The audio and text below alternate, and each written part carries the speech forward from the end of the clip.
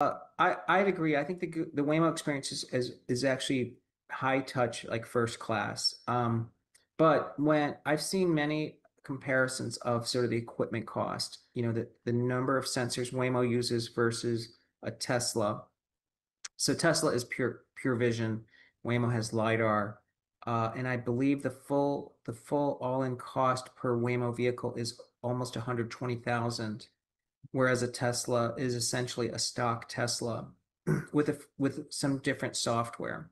And so, one of the questions is going to be, like, if it's 4 times more expensive, then Waymo would have to charge 4 times as much money to make money. Like, because as a delivery service, you have to have a capital charge or some cost of the equipment. So until Waymo is 75% cheaper, isn't Tesla, in that world, wouldn't Tesla have an advantage?